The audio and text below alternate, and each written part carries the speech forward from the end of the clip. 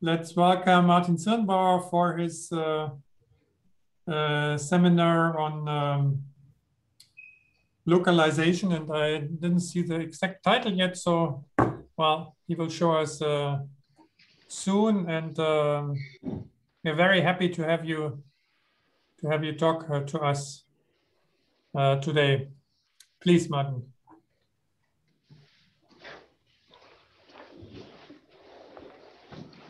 Okay, I'm sharing the screen as far as I know. Yes, good. And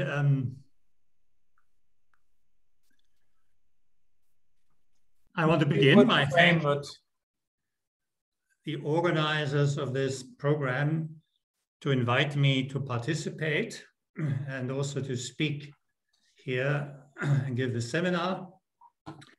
The topic of the program is not exactly my field of research, and I think I'm unlikely to turn into a numerical boot camper, but I'm still keen to learn.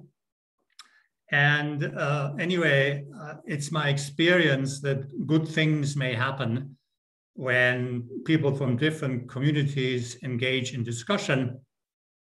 So in that spirit, I'm giving this talk, but it won't be exactly what I announced originally, which was 10 days ago. I've reorganized my talk so as to, I hope, better cater to the interests of this audience and to facilitate discussions. It's based on a couple of papers from a few years back.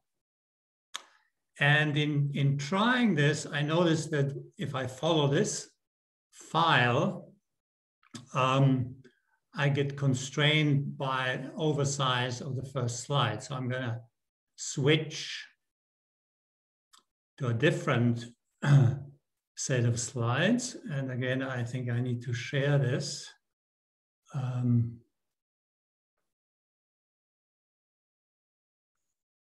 Okay, let me share. Does everybody see my first slide, integer quantum Hall effect? Well, we just see your beautiful screen background. Oh, that's not good. Somewhere in Death Valley, maybe? Or... So let me try again.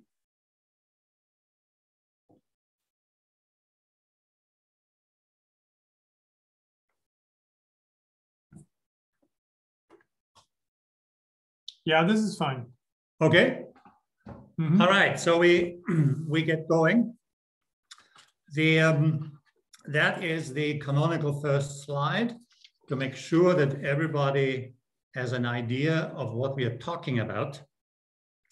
The integer quantum Hall effect is one of the major discoveries of condensed matter physics. It dates 40 to 1980, 40 years ago.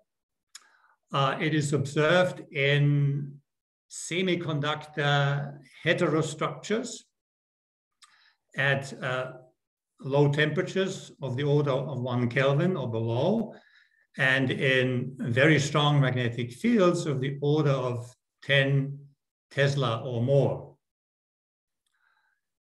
Under these situations, experimentalists observe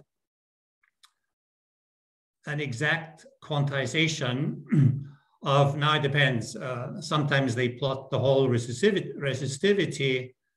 As a theorist, I prefer to think about the whole conductance, which is quantized as an integer.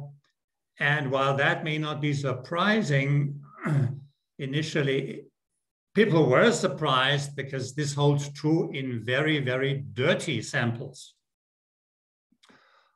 Now, for the purposes of this talk, we want a lot of dirt because we're going to ignore electron-electron interactions, the Coulomb interaction, and that's justified if the biggest scale in the system is set by the disorder, not by the Coulomb interaction.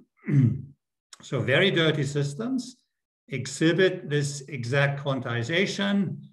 The origin for this is topological. The first one to understand it was David Fowler's, and he received the Nobel Prize, or 1/3 of the Nobel Prize, 2016, for this brilliant understanding. Now, as we vary the magnetic field, as the experimentalist varies the magnetic field, he or she will observe a transition from one quantized plateau to the neighboring plateau, or say from the first plateau to the trivial one. And that transition is a critical phenomenon. And by general principles, well known to this audience, it should be described, or the scaling limit thereof should be described by a conformal field theory. Now, Martin, but where does the transition start or end? Like which part of this plot, on which part of this curve the conformal field theory should apply? Exactly in the middle. Okay. So where the whole conductivity, if it goes from, or whole conductance, if it goes from 0 to 1, we want to sit on the point where it's exactly 1/2. So the CFT, the pure unperturbed CFT only holds at that very point. But as you understand, if we understand the CFT, hopefully we can perturb around it and develop a theory that is interesting for the people that do the phenomenology, not just the exact critical point, but also its vicinity. Okay, that was my first slide. Then here is a new slide, which I made yesterday, motivated by the speech given by Ilya Grossberg. There's a new development in the general area. Traditionally, Anderson transitions were thought to be transitions between a metallic state and an insulator state. More recently, it was understood that the integer quantum Hall transitions has a number of cousins.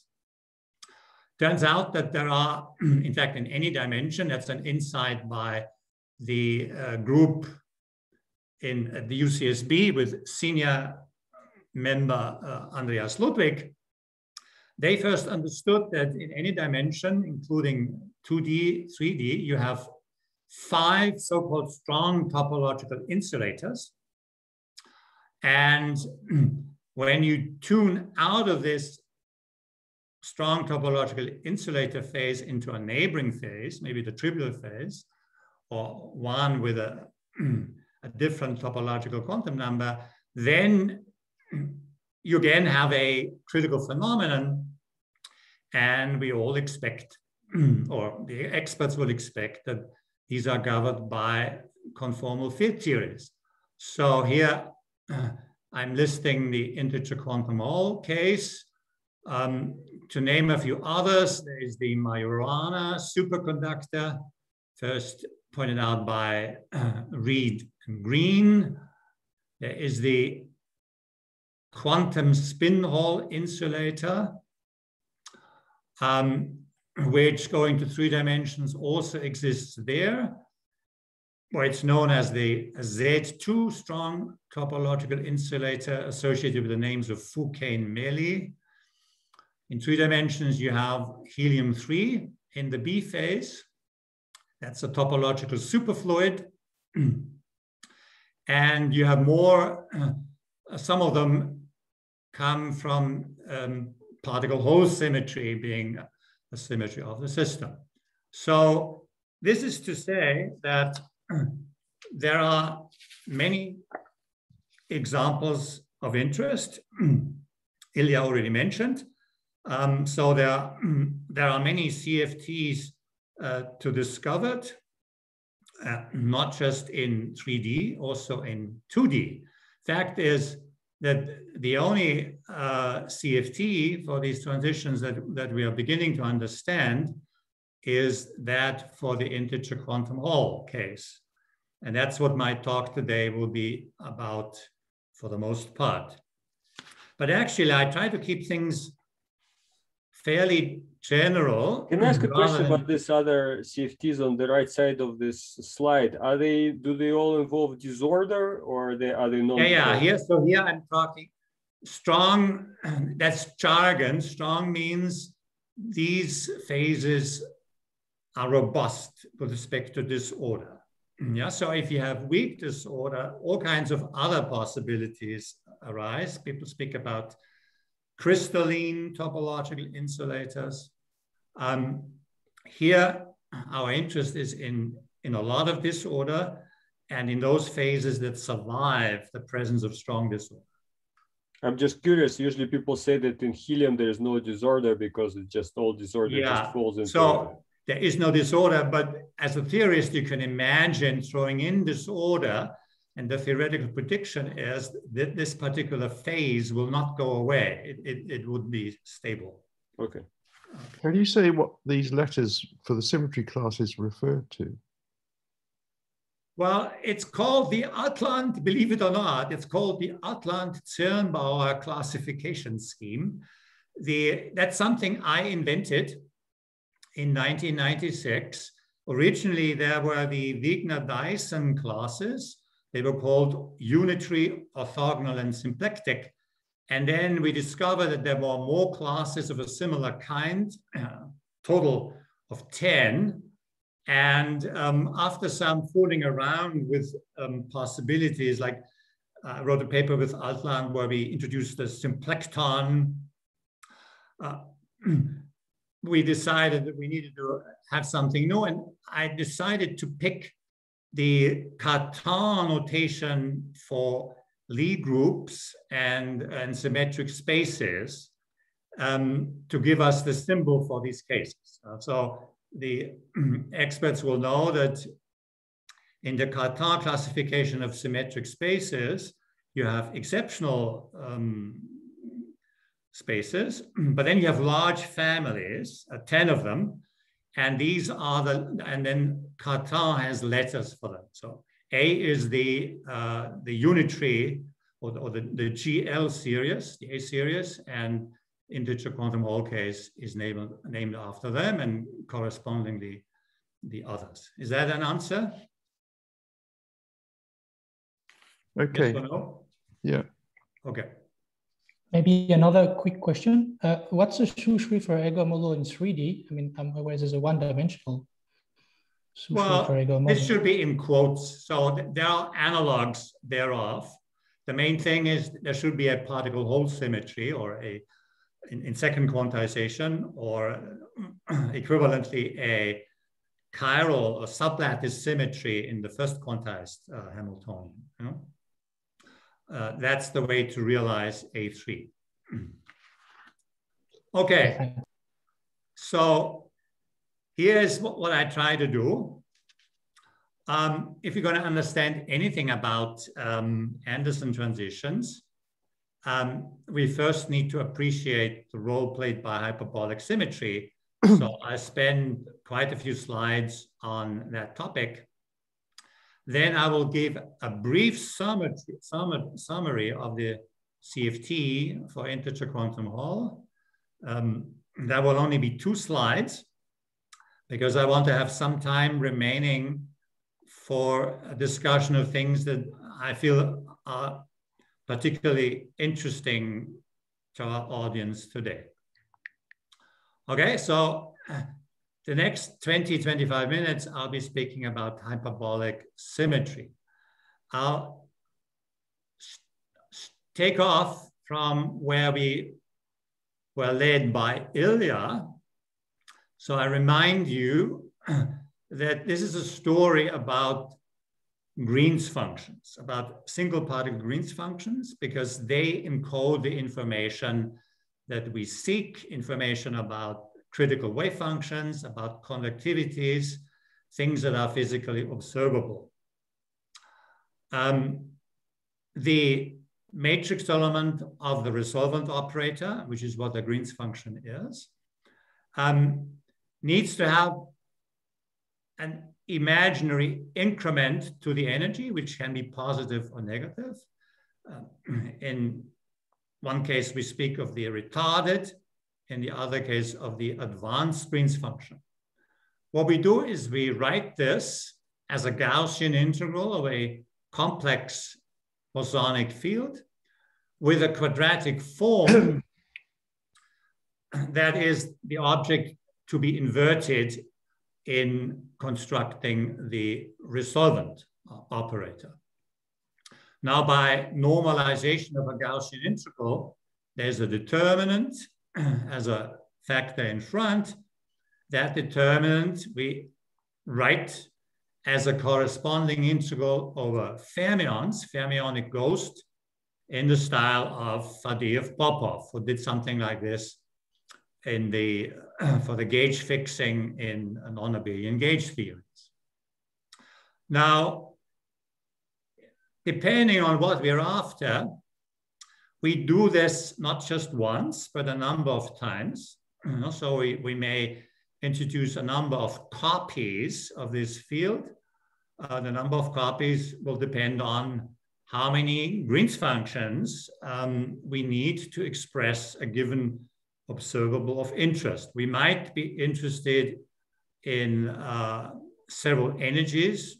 Some people like to study energy level correlation functions.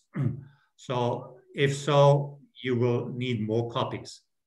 In my later discussion, I will often specialize. I try to be pedagogical and not flood you with complexity that's not really necessary for a first introduction. So often I will set R to 1. But remember, R is in principle any positive integer. Now, Wegener hyperbolic symmetry arises because you're forced by the nature of retarded and advanced Green's functions, you're forced to put a signature in this exponent, plus minus. That's forced because you have this thing here, and the exponent for the most part, so neglecting epsilon, is imaginary. So that's an oscillatory integral, which needs a little bit of help to converge, and a little bit of help comes from the small epsilon. So epsilon is an infinitesimal. When we send it to 0, then putting factors together, also including the fermions, we encounter a sesquilinear form. Yeah? So bar in this talk means complex conjugate.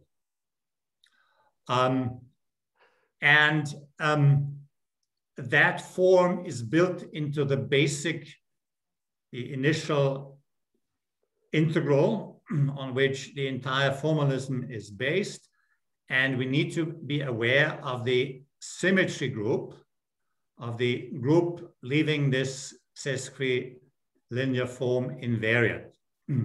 That's a Lie supergroup because we have bosonic and fermionic fields. The phi's are the bosons and the psi's are the fermions. And in a particular instance of the integer quantum Hall case, or more generally a system of symmetry class A, that global symmetry group is a unitary or Lie supergroup and are denoted by curly U. So when you change the symmetry, this group will change. It may become, go into the orthogonal family or in the symplectic family. Actually, in the super case, it will usually be orthosymplectic because we need to combine bosons and fermions in a reasonable way. But the point is that the non-compactness is always there, with very few exceptions. So there's a famous case associated with the name of Ilya and I guess Reed and Ludwig, who pointed out that in class C, if you take the smallest number of copies, namely R equal to 1, then you have something that's related to critical to percolation. In that case, you don't have that hyperbolic sector, but that's an exception, and it's not one that I'll be focusing on.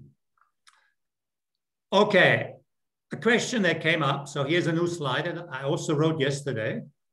Question came up about the upper critical dimension. So let me try to say something helpful, hopefully helpful, about the issue of upper critical dimension.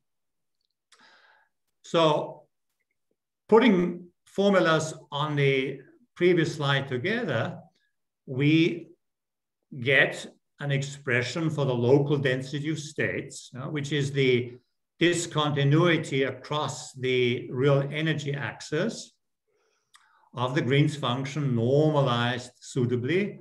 And then this E symbol here always means the expectation value with respect to the disorder. So it's the disorder average.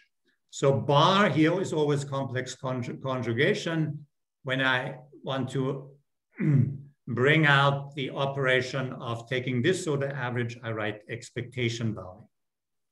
So this is the disorder average local density of states. And by combining the formulas on the previous slide, we write it as a field integral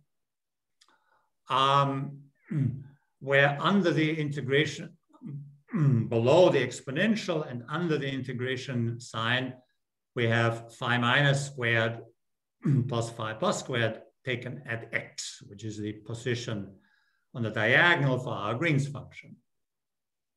That's a positive quantity. Well, it could be 0, it's certainly never negative.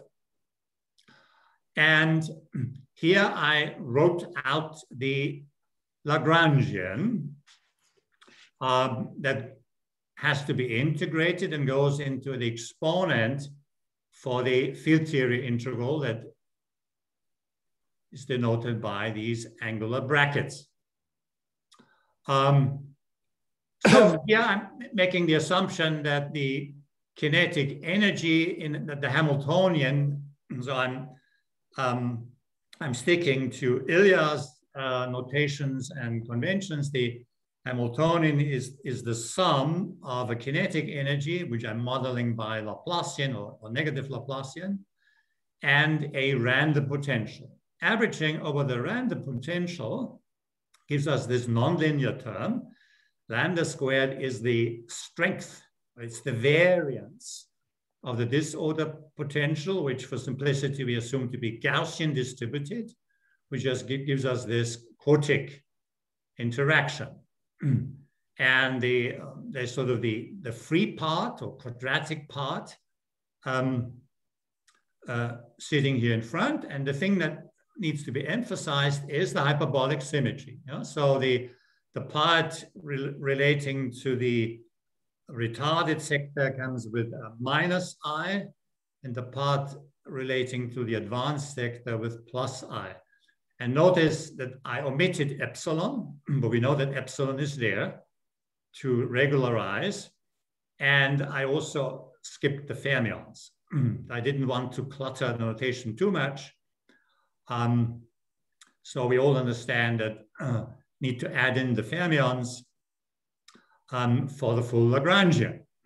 So that's what we are up against. And we now will ask, what happens to this when we renormalize? And in particular, to address the question of upper critical dimension, we would like to know, is there some high enough dimension where this can be treated in mean field, following the style of Landau? Well, there are question marks here. To get some idea, I drew for you a picture of an orbit. So the symmetry group is whatever it was. I'm focusing on the important part. namely the so-called bosonic or non-compact sector, and I'm going to SU because the U without the S, it makes no difference. And then it's a little bit easier to draw and think. And here is a picture of a typical orbit of the symmetry group. On the vertical axis, I'm plotting the quantity that goes here for the local density of states. I'm abbreviating it by X3. But then I'm also plotting on two other axes, the real part of phi plus conjugate, phi minus, and the imaginary part of the same thing. So that's 3 degrees of freedom. There's a fourth one, which is just the overall phase, but that one is not important, and I'm suppressing it. So now things fit nicely into in 3-dimensional space, and I've drawn for you here a level surface of the function that figures here in our Lagrangian, and it's also in the quadratic piece. Yeah? So this characteristic quantity, the difference between something squared in the retarded sector and the same thing squared in the advanced sector. So the orange surface is a surface of fixed invariant combination here. And that's what it is. And now we should compare this a little bit with what we have. We contrast this with the situation that we have when the symmetry is compact. In that case, this minus would be plus. This plus would be minus. Instead of the hyperboloid, we would have a sphere. And then in particular, there would be a lot of meaning to the origin in this picture. Because, well, let's start at the beginning. Let's recall that when we have low temperature and we are above the lower critical dimension, then spontaneous symmetry breaking will occur. The field, say in 3 dimensions for the O3 model or something, will spontaneously break symmetry. It will localize at some point on the sphere. And yeah, so that's a long story. Now, if we go above the transition temperature, the high temperature, it may happen if we are in high enough dimension that this term goes away under renormalization, and the transition is the critical properties of the transition are mean field type and are given by Landau theory. And an important role in that Landau description is played by 0. In the high temperature limit, the field will just fluctuate weakly around 0. The symmetry is unbroken, and that's what happens. Now, this cannot happen here. So if the high temperature phase, where the field localized at 0, then that high temperature phase would have 0 local density of states. Yeah? So that's the importance of this formula. Phi equal to 0 means you have 0 density of states. Now, that can happen, and it's not entirely without interest. You might actually decide that this is worth studying. You could look, but that would be called a band edge singularity. It would be called a study of the critical behavior of the density of states. And that could be rather similar to what you are used to. But we are concerned with Anderson transitions, where the critical behavior is not in the local density of states. It's something else that happens. It's something that has to do with this hyperbolic structure. And the important role is not played by phi equal to 0. And so you should now get very skeptical about applicability of your intuition from the mean field scenario for compact symmetry. So as a warning, here the story is different. It's a there would now be a lot to say, but let me just stop here. So this was just a teaser or a warning that you should not. So some things have to be rethought. Can I ask a question? Yes. So you said that for high temperature, this cannot work, but what about the low temperature? Can I think that at low temperature, there is spontaneous symmetry breaking? Yes. And that would be rather similar to what you're used to. Yeah. But then as I lower the temperature, what happens? This order parameter doesn't go to 0? What's... Well, if you're a little bit patient, of course, I'd be speaking about that a lot. It's okay, thanks. So if you are still dissatisfied later on, please come back to this question. But I think no, I'm very satisfied, thank you. Okay, so next slide. Systems with a large local density of states. So here is the same formula as before, written in a slightly different way. When the local density of states is large, one can derive nonlinear sigma model. Ilya gave you some idea of how that works. And to save time, I will not revisit. I will just say that in that case, the target space is a coset of our symmetry group. I wrote it again here. Quotient by a subgroup, calling it K. And K is the group that only mixes retarded with retarded and advanced with advanced. That symmetry is unbroken. So that's what you divide out as an expression for the field denoted by Q.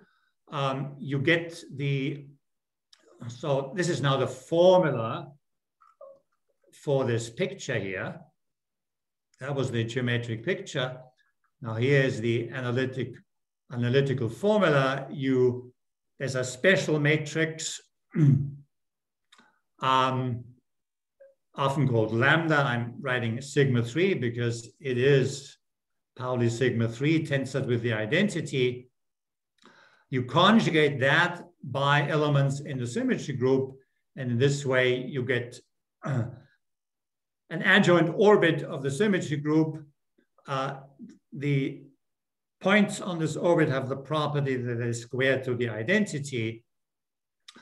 And so these things have been understood for 40 years, or close to 40 years.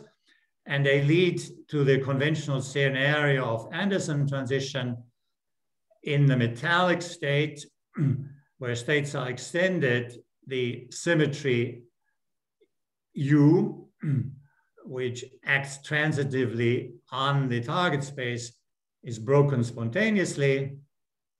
In the insulator phase, the symmetry is restored.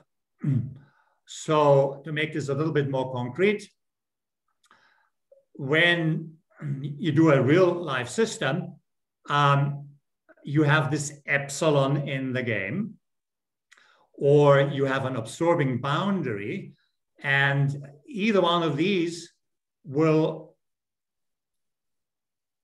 try to, or favors configurations of the field that are near this point.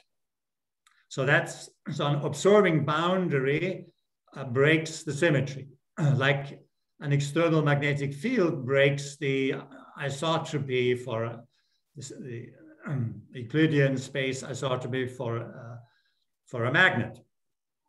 And symmetry restoration or unbroken symmetry means that the field fluctuates strongly on this hyperboloid, so strongly that the symmetry is restored. If you go away from the absorbing boundary, or if you take epsilon to 0, the field will fluctuate all over the place. It will fill the entire hyperbolic space. Symmetry restoration. Expansion in... Martin, I'm sorry, I have a question. Yes. So, okay,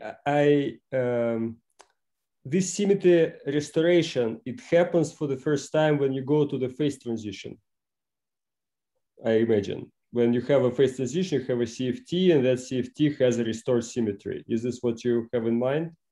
Yes. But then if I go beyond phase transition to the high temperature phase, so I'm no longer at the CFT, shouldn't I get some simplification of infrared physics? Yes. What is that simple theory? Because you said that I should not take just free fields as a simple theory, but is there some other simple theory? Well, it's not going to be very simple. It's, and in fact, I want to challenge the traditional view. So maybe I don't want to explain at great length what is the traditional view. I have a proposal to make. Okay. So unfortunately, the theory on the other side is not that simple. Okay.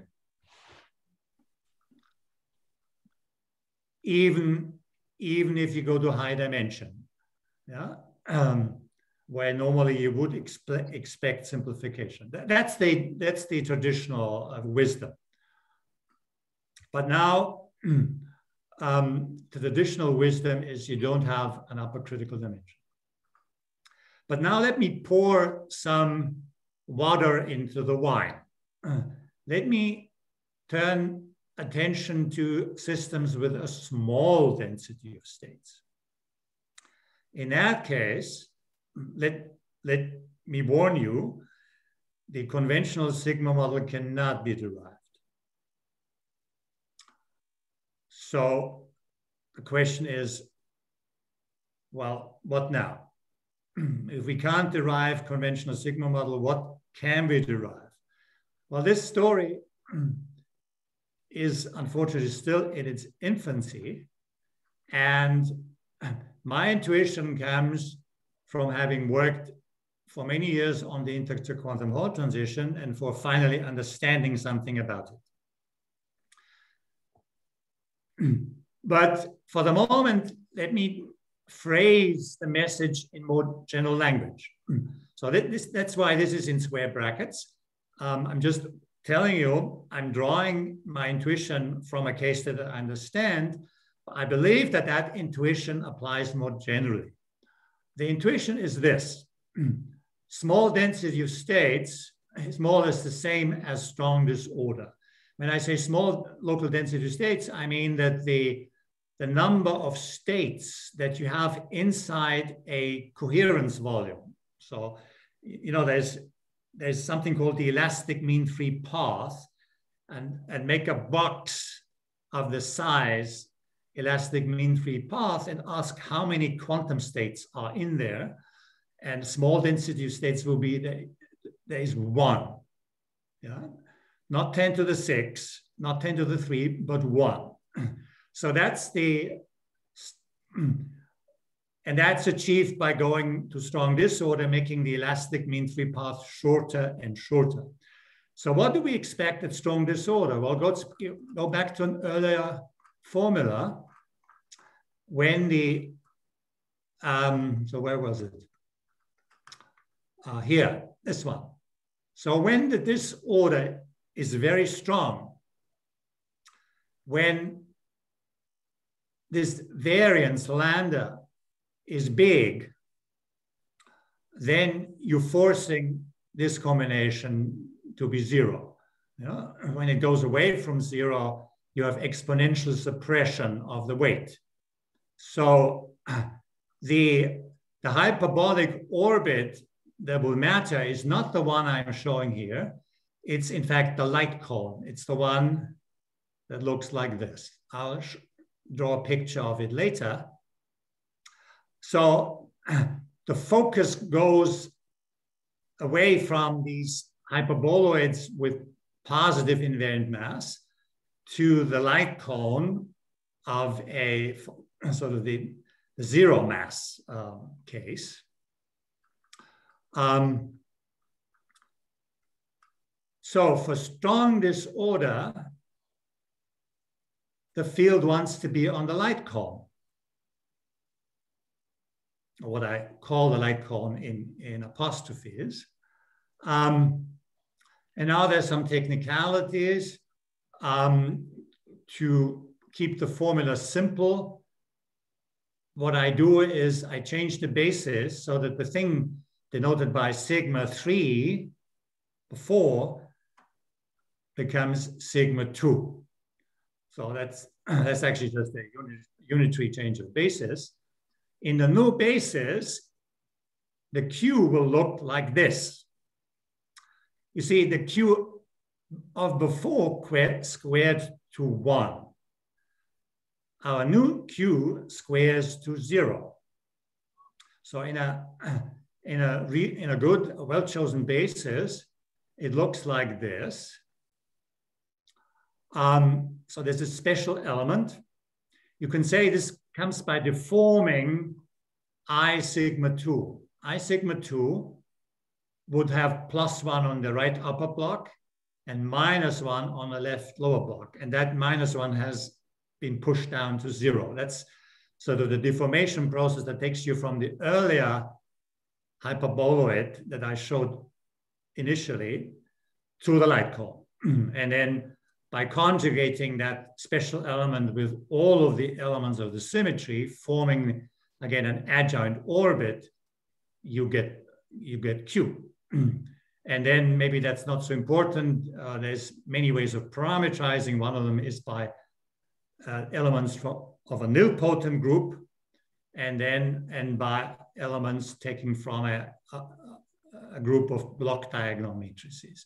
Notice that M appears here. M will reappear later as the Wess-Zumino-Witten field in the CFT for the integer quantum Ball transition. So geometric picture. The picture on the left, I've shown you before. That is the appropriate picture when the local density of states is large. So that's rho. So we have a large offset here, a large mass comparing with relativity. That's for large density of states. But I want to think about the case of a small local density of states. In that case, the target is the light cone. So let's take a top view of this. When we look from the top and scale so that infinity becomes visible as the boundary of Poincaré disk, then it looks like this. Yeah? So sigma 3 went here and sigma 1 went there. So so I should say that I'm changing notation a little bit. I'm using the fact that the Lie algebra of SU11 is isomorphic to SL2R. In fact, if you do this change of basis, going from sigma 3 to sigma 2, you're doing exactly this isomorphism between these two groups of Lie algebras. So I'm now using SL2R notation. SL2R has 3 generators. They are the real traceless 2x2 matrices, which figure here as the legends of the 3 axes. For these, Martin, can I ask a question? Yeah, sorry. Yes. So is it correct to think that this rho on the left-hand side picture is the parameter that I tune to reach the phase transition? tuning the temperature is kind of equivalent to tuning this, tuning the, not the temperature, tuning the magnetic field is equivalent to tuning this rho. Yes, that's correct. But then on, yeah, and but the traditional view is that as you, so coming from the low temperature phase or corresponding to metallic behavior, you going down here. Yeah. And then the traditional view is that at rho of the order of unity, I mean, it now depends. In 3D, yeah. So in 2 plus epsilon, that will happen high up here, and you have a good expansion because you have good control on the theory. But now in 3 dimensions, which is what certainly experimentalists are interested, the transition will happen. There's something called the Joffe-Regel criterion at a very small rho. And the traditional belief is that you can still use the nonlinear sigma model that's in the books. Okay. But for the quantum Hall case, I'm claiming that's not so. But the scenario is different there because we don't have metallic states, so we can't approach the transition in that way. So it's kind of complicated. So let me. But I'm just worried that on the right-hand side, once you went to this high limit, you don't have anything to tune. So how are you going to reach the transition? Because now everything is scaled out. So it's like, it looks like there is no free parameter to tune. Yeah, so you have to go in a different way. Okay. There's extra degrees of freedom that you don't see here. Okay. So the top view of this is the Poincaré disk, and I use coordinates x1, x2, x3 for these 3 axes. The metric dictated by symmetry is a hyperbolic metric. If you parameterize the hyperboloid in the obvious way using hyperbolic analog of spherical coordinates, then you see your standard hyperbolic metric with a scale factor given by the local density of states. However,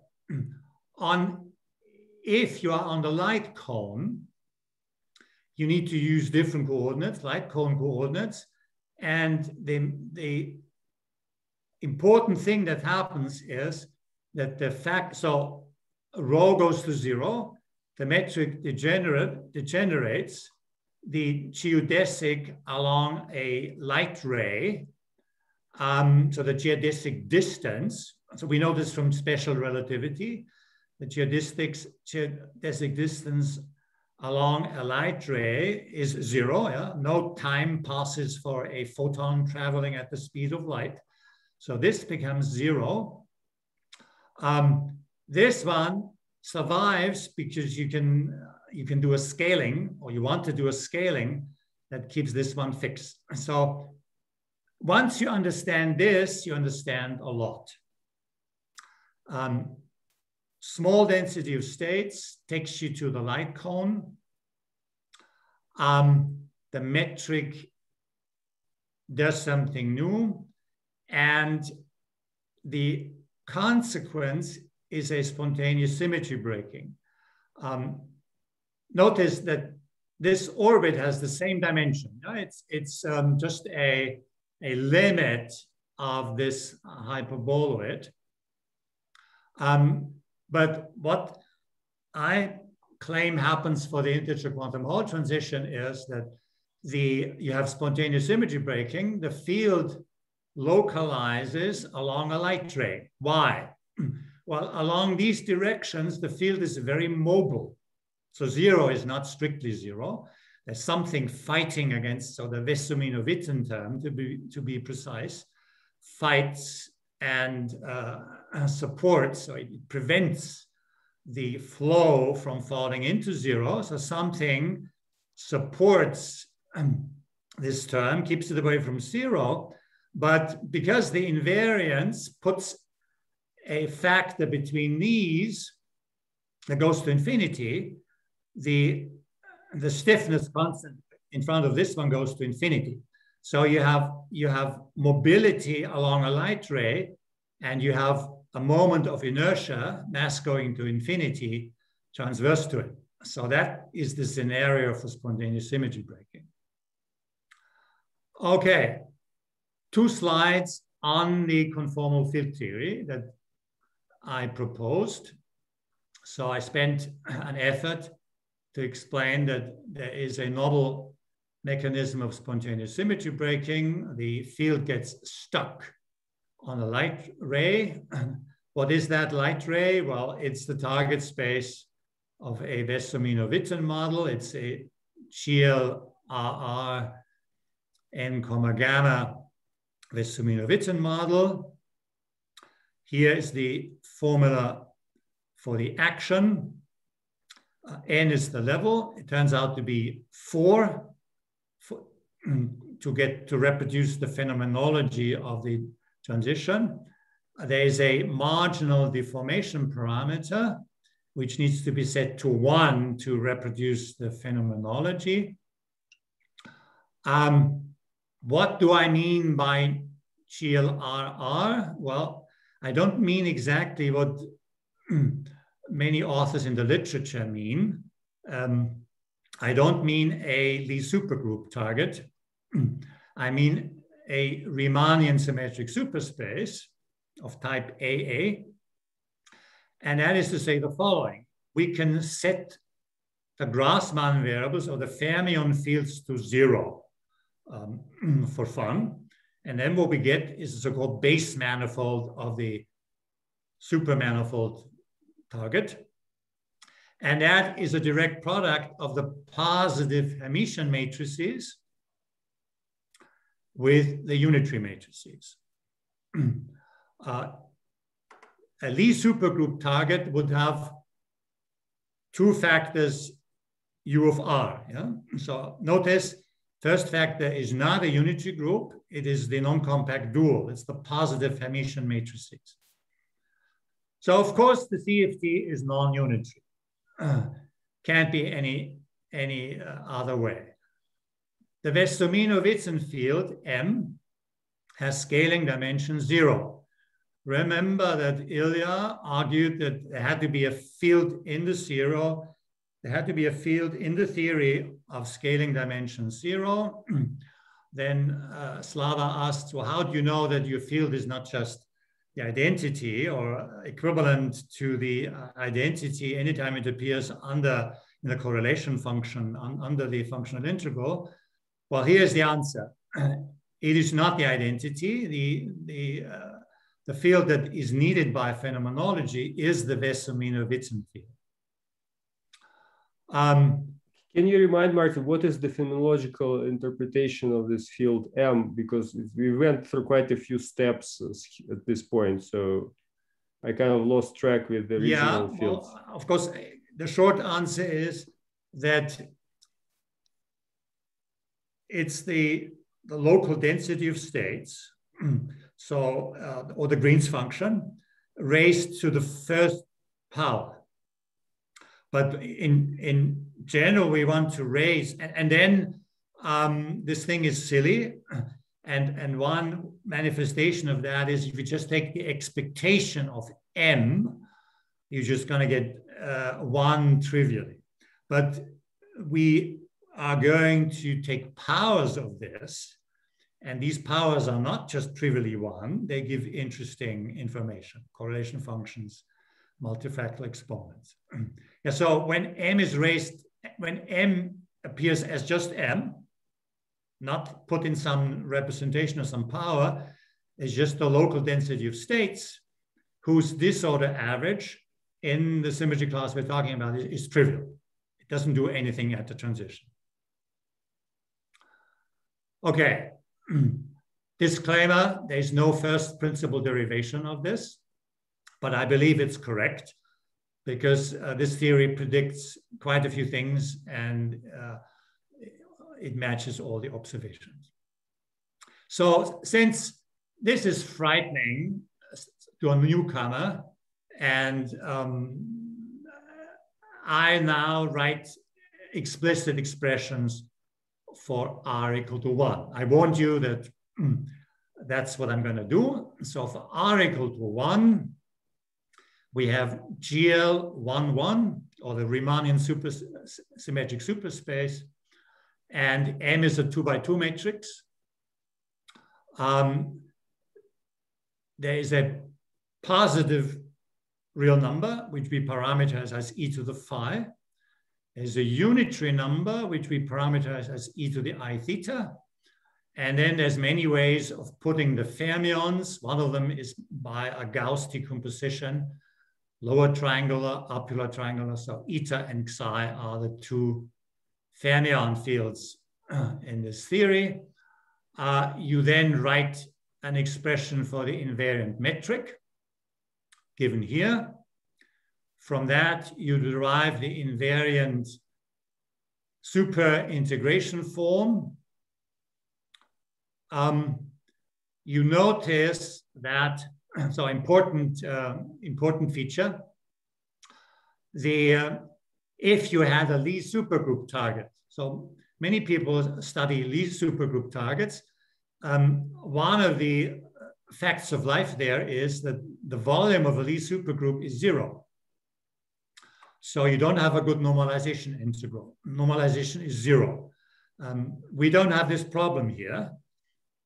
The volume is 1. The normalization integral is 1.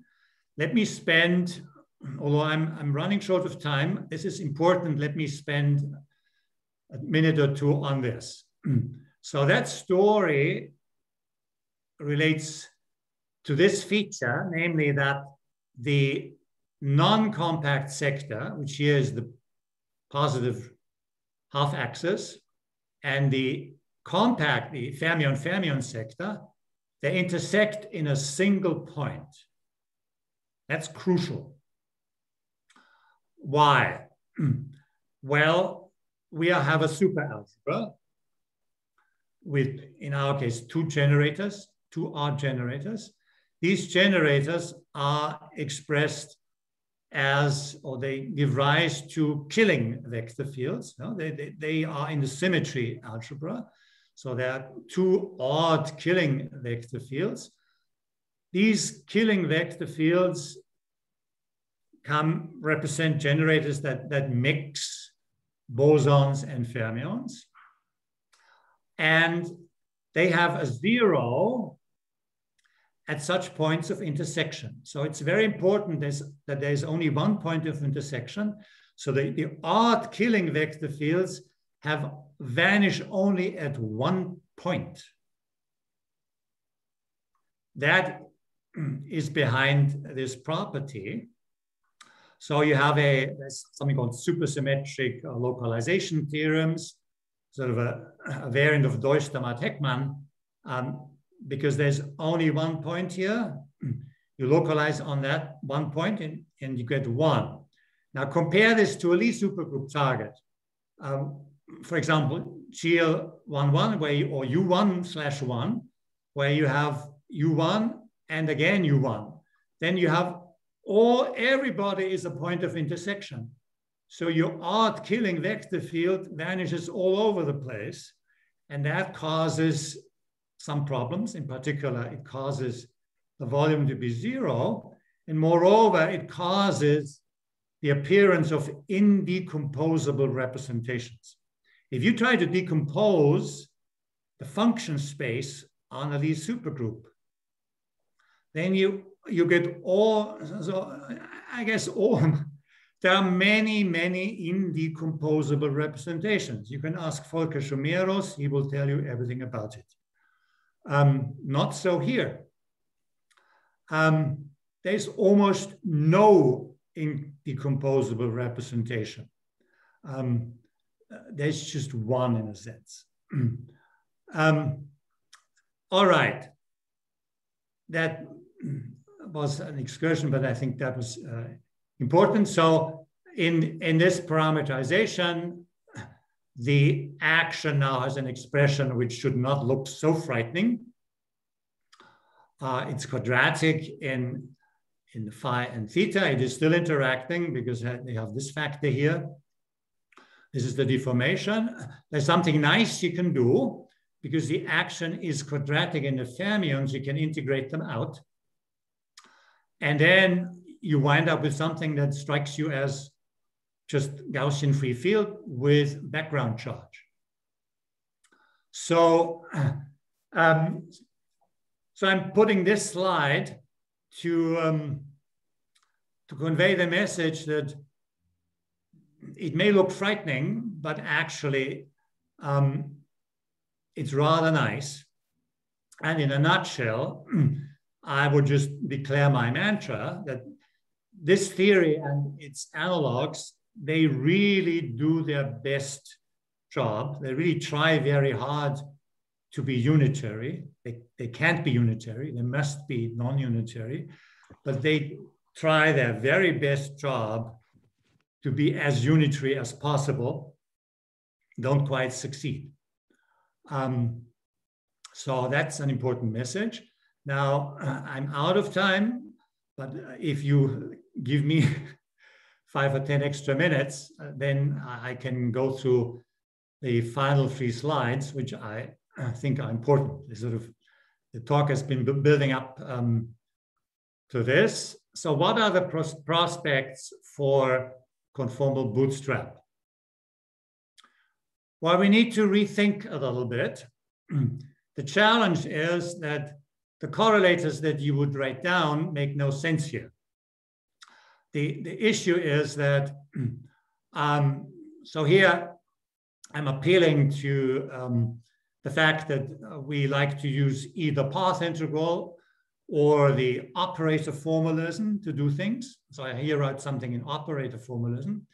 If we try to do such a thing in our case, what hits us is that the vacuum of the theory is not L2.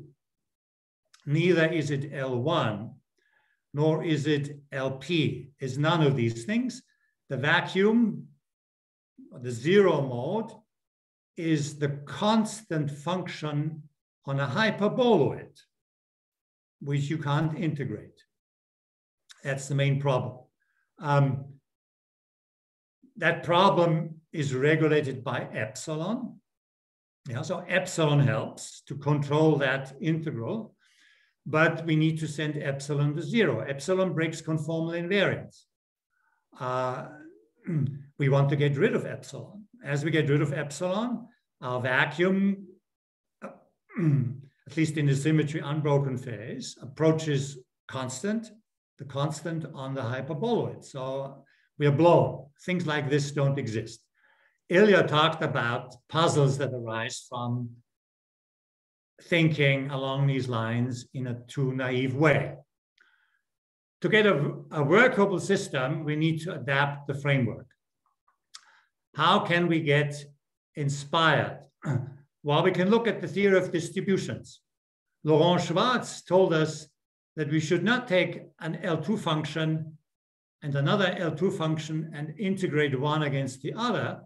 We should think of some very good functions, very smooth, and maybe with compact support. Then, if we do that, we buy ourselves a lot of freedom to generalize the function here. It could have non-compact support, it could have atoms, it could be highly non-smooth. It's a trade-off. Go away from L2 times L2. Choose something good here, and then you're allowed to choose something bad there. So how does this translate to our case? So the idea, for this idea is contained in some paper with Roberto Bondesan and Wiczorek of some years ago. And while that paper was written explicitly in the integer quantum Hall context, here I have distilled for you the essential features of the idea. The idea is that there is a way to get rid of epsilon, which I call a point contact. So here on the left, you should think as a critical lattice model. Maybe it has doubly periodic boundary conditions, so we can draw it as a torus. And now somewhere in that rectangular system with double periodic boundary conditions, we put a point contact. That means we attach a link that allows us to feed in flux into the 2D system. At the same time, we attach a link that allows flux to come out. And these are positioned nearby in space. In the network model, we just open a single link. We call that a point contact. I'm sorry, flux of what? Electronic flux. Yeah, so we have electrons or particles moving around here on the lattice. Yeah?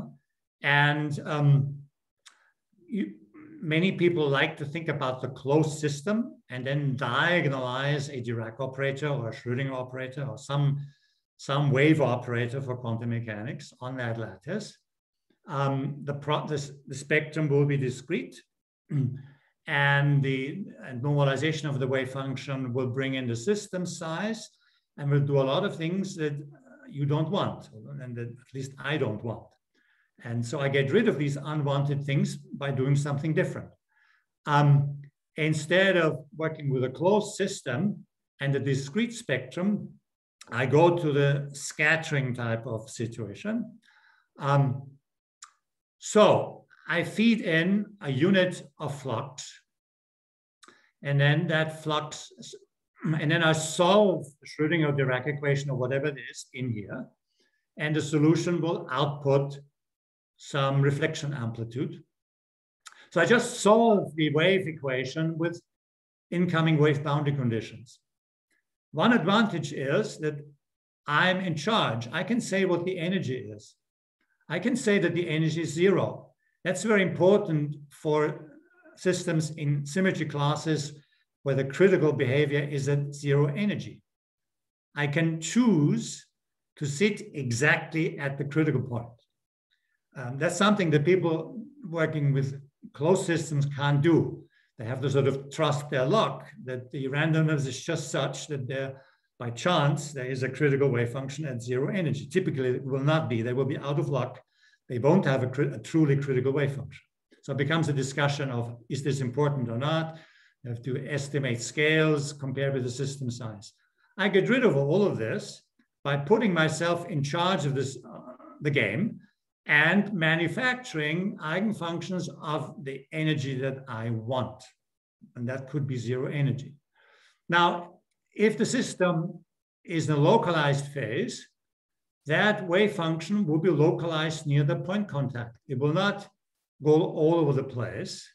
Anderson localization will localize it to the vicinity of where it is made. Yeah. So it's clear that if I choose the system large enough, my wave function forgets the system size. Yeah. So listen, that's extremely important. We are forgetting the system size. That's crucial. As we approach the critical point, the localized wave function will get bigger and bigger. That's critical. So the issue of system size becomes less obvious, but I expect it to be good. So what can we do with this wave function? Well, we can think of some functional that probes it. So I call the wave function psi sub c because it's made in the way I described by the insertion of the point contact. And then there's a translation that's called the continuum limit for the critical system to a CFT, where the point contact is represented by a specific operator, and then these functionals by corresponding operators. And of course, the expectation of with respect to the disorder on the left-hand side should be the field theory expectation on the right-hand side, where the point contact is represented here by a special operator called the point contact operator.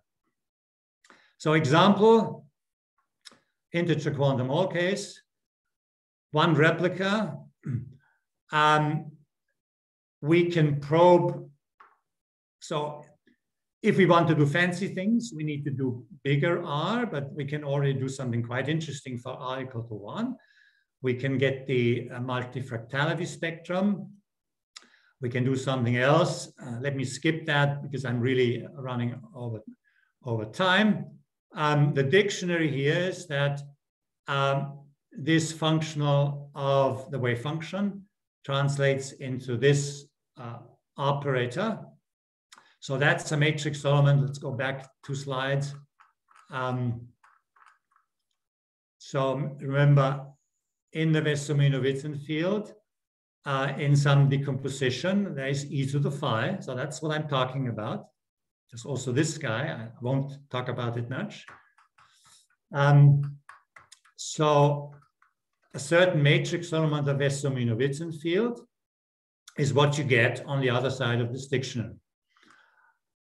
There's a spectrum of primary fields. You need to, for completeness, you need to have both of them. There are quantum numbers. Q needs to vary through something parallel to the imaginary axis. P, this one, because this is a compact sector, P has to be an integer. And notice that these scaling dimensions are all positive. You should like that. Yeah? If you're worried about non-unitarity and all hell that could break loose, don't worry. These scaling dimensions are all positive, at least in the case of interest for the integer quantum Hall transition. And then very importantly, there's a completeness property.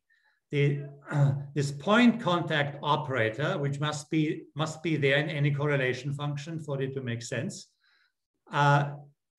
is in quotes something like the Dirac delta distribution on the target localized at the identity, and that has a Fourier expansion in terms of these fields.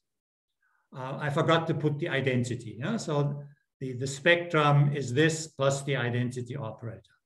So I'm really running late, but this is my last slide.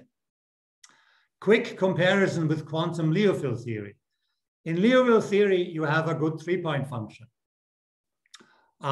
Using operator language, you have a vertex field operator. Let's take 3 of them for the 3-point function.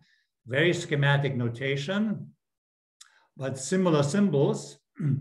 The 3-point function in quantum Liouville theory exists. It even exists for the mathematicians. Someone like Antti-Kupiainen and company, they will tell you that they can prove this. They can prove the dots formula, and Dorn, Otto, Samologikov, and Samologikov formula. The 3-point function exists. Why does it exist? Well, the 0 mode integral is well behaved. From the background charge or the sort of the integration measure, you have an e to the plus phi. And then from the vertex operators on the good spectral line, you get 3 times minus a half. Yeah, so plus 1 minus 3 times a half is minus a half. So that integral, we are worried about plus infinity, converges. Whereas in our case, it's just the other way around. So the difference from Liouville theory to our case is that there's a shift due to the presence of the fermions. The root system changes, and the half sum of the positive roots goes from +1 to -1. So this plus becomes minus. These minuses become plus, and now we have -1 plus 3 times a half plus 3 halves is plus a half. The integral does not exist. So that's the difference. While in Liouville theory, you have a 3-point function which exists even for the mathematicians. In our case, the 3-point function does not exist unless you take one of these operators to be a point contact. Now, when you do that, you have a good 2-point function. Yes.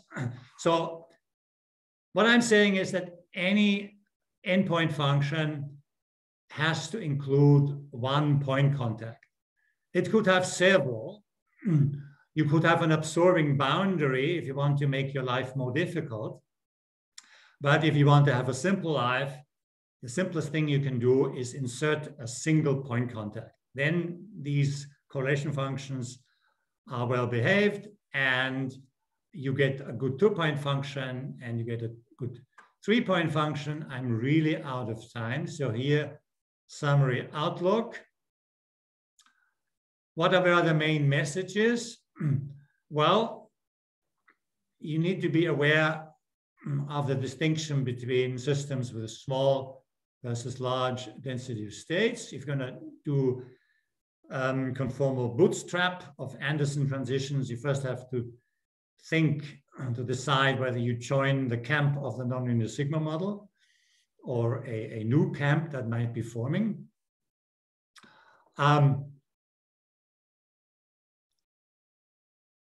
The issue of upper critical dimension needs to be revisited, I believe. It's not clear to me that for the case I've been focusing on, namely the CFT of the integer quantum Hall transition and a similar scenario that you might now try to describe to 3 entire dimension, it's not clear to me that you don't have an upper critical dimension. It's possible that there might be one. In fact, there's something called the Volhard-Wölfle self-consistent theory of Anderson localization, which does give you an upper critical dimension.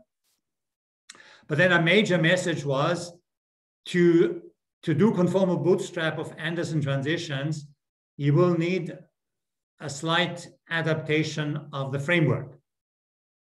You need to take seriously the features that are forced on you by hyperbolic symmetry, which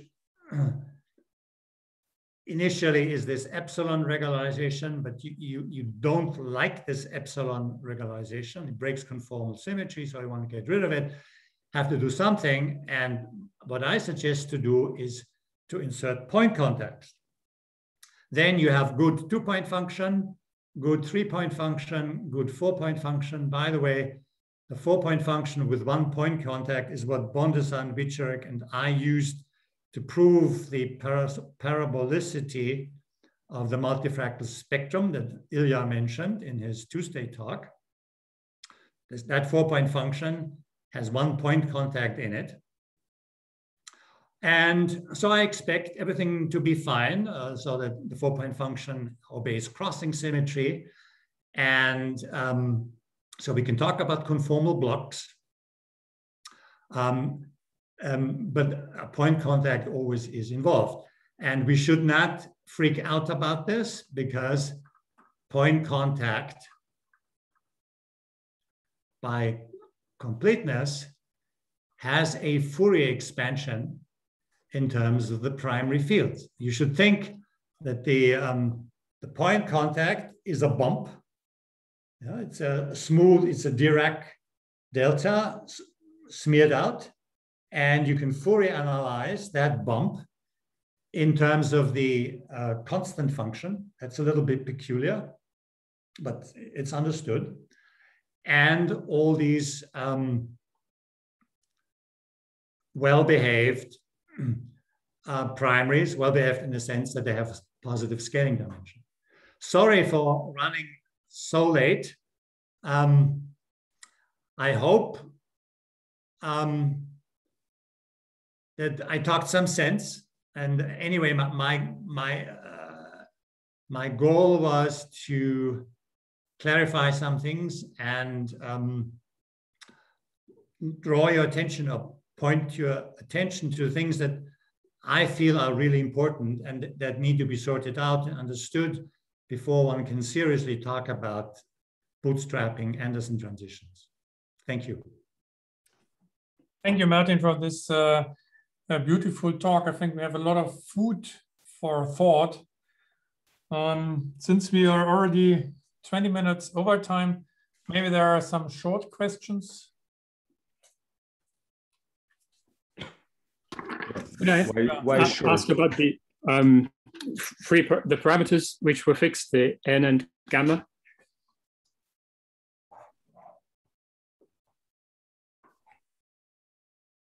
The question is? So you had these parameters n and gamma, which you said you fixed phenomenologically.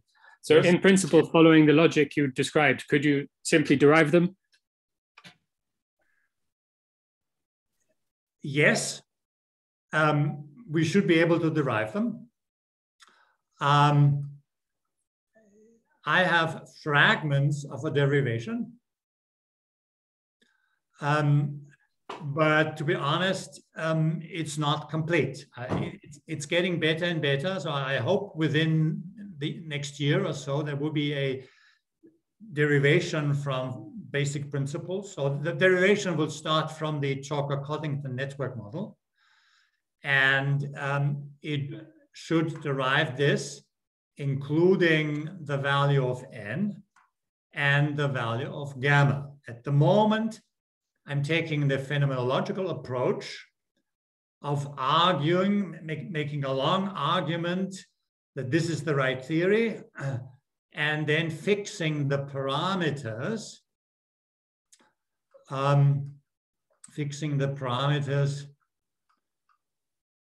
by matching. So these things can be measured in numerics. Yeah, so in particular, the multifactoriality spectrum can be measured. And this prefactor in the old days was 0. So Chalker had 0.269, and then later authors had 0.263. And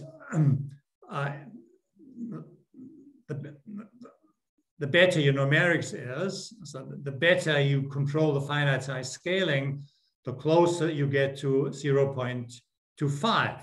So since n has to be an integer, being the level of a current algebra, I concluded that n is 4. That's the only integer compatible with 1 over n being 0.25. And then if this term was present, it would screw up things.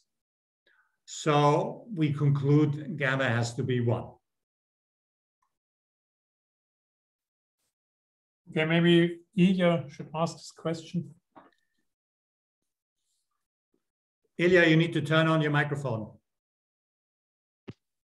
Thank you. Sorry. Thank you, Martin. It was a very illuminating talk, and I really enjoyed it.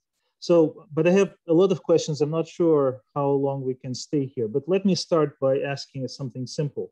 So why do you restrict Q to be on this line? I mean, practically speaking, you can raise your wave function to any power, right? Not necessarily 1/2 plus an imaginary thing, and then you're out of your spectrum. But the multifractal spectrum is defined for those values, and it can be negative, certainly. Right? So how do you respond to that? Well, there are many ways to answer. If you know something about Liouville theory, then you will appreciate something called Seiberg bounds. Yeah. So you have the analog of Q times 1 minus Q. The Seiberg bounds give you the range between 0 and 1. And the middle of that is 1/2. And the good line is 1/2 plus any imaginary increment. That's where the harmonic analysis is. That's where the good Fourier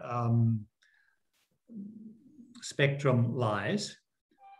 You may stretch the theory. You may take Q outside the Seiberg bound by analytic continuation. You know? So physicists are not dumb. They try anything. They will try anything that goes. But you see, if you talk to a mathematician, then they'll be hesitant, and they will start working inside the Seiberg bounds, and that's what I'm proposing to do. That's where you have good control. That's where things exist. No, Martin. That's the backbone. Okay, I understand the backbone of the theory. I understand this, but understood the backbone practically of the theory, speaking, no. Practically speaking, numerically, you can certainly measure these operators and these multifractal exponents outside of this interval, and that's perfectly fine. I mean, they're working. You can certainly do this numerically on a computer. You put these wave functions, you raise it to arbitrary powers, you get some numbers out. So, I mean, yes. How do these numbers depend on system size? You see, outside that range, the moment grows. Yeah. So in this, that's right. In this case here that I'm speaking about,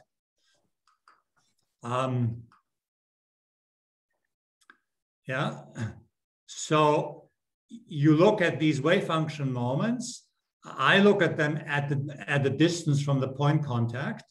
And when I stay within the Seiberg bounds, it nicely decays. If I go outside, this moment grows. So there is an issue with system size. There is an infrared problem for them.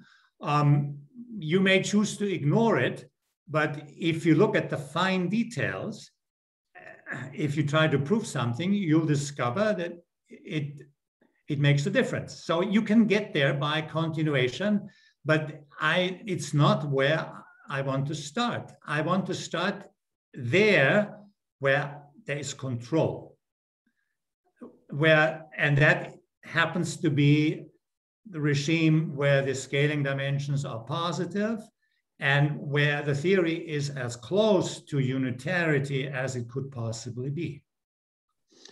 All right. Okay, I got this. So, but nevertheless, in this formula where you're highlighting it now, so there's no system size because you devised it in a way that the point contact actually, takes care of the charge neutrality. So there's no system size involved here. Exactly. So where's the problem? So suppose this dimension were negative. Why would that be a problem? There's no system size, right?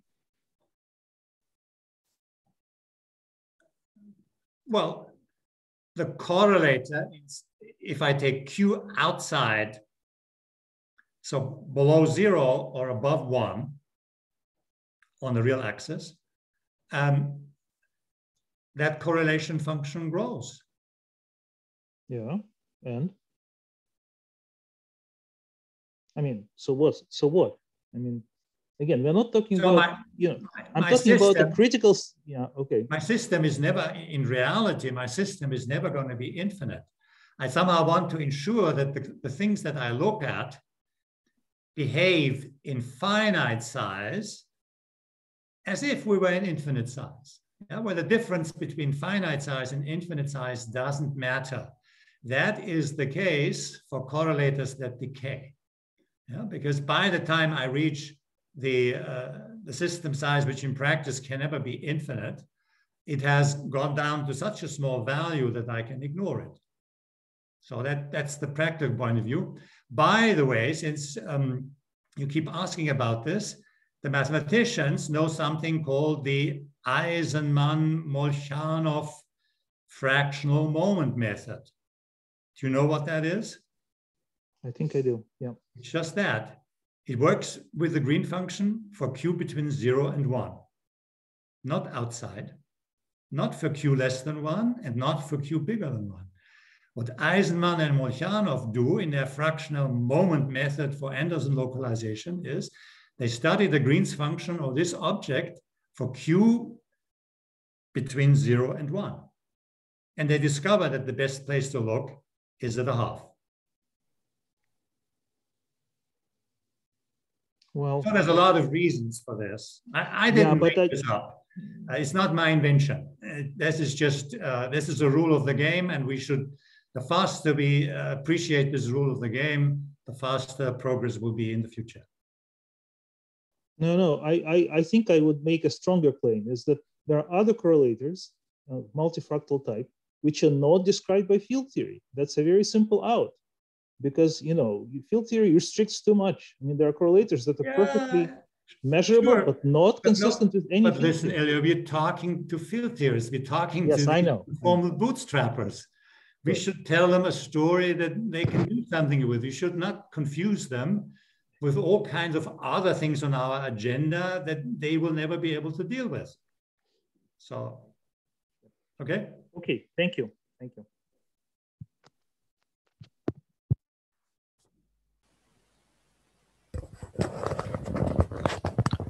I have a small question, if I may ask.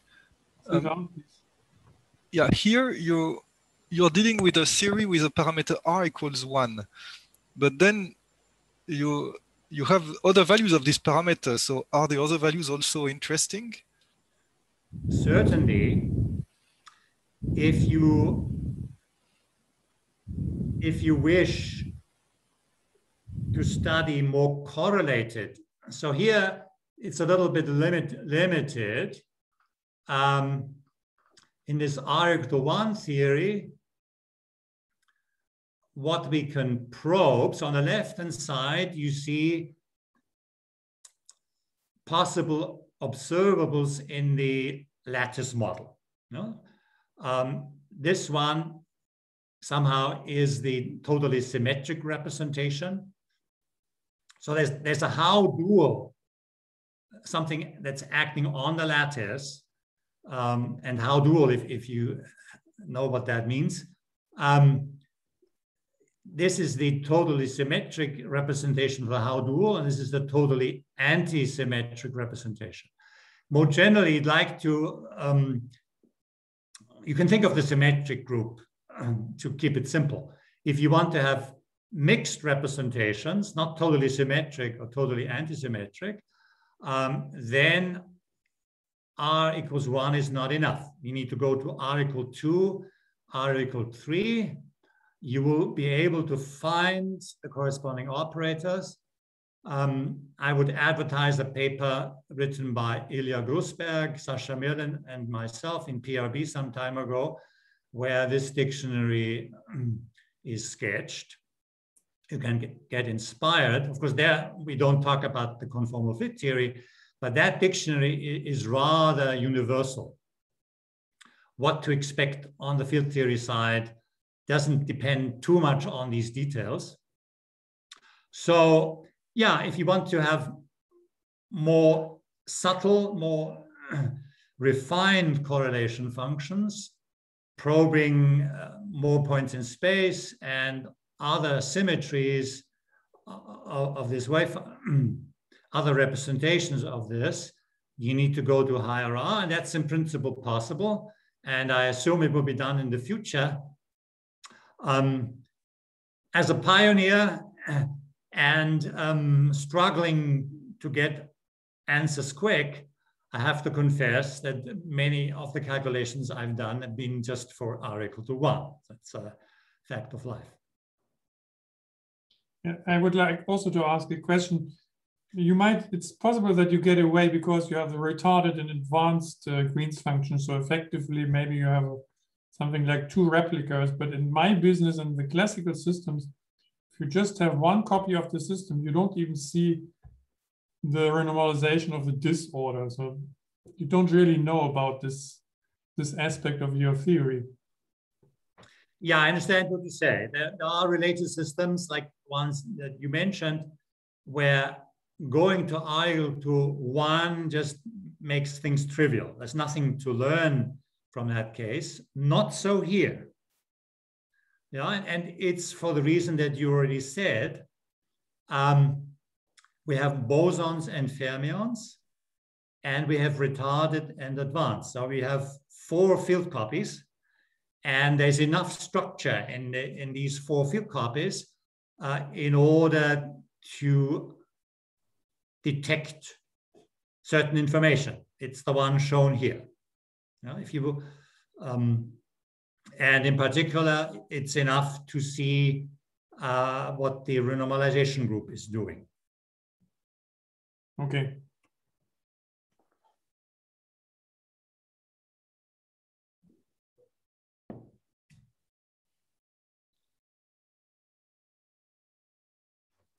Are there more questions?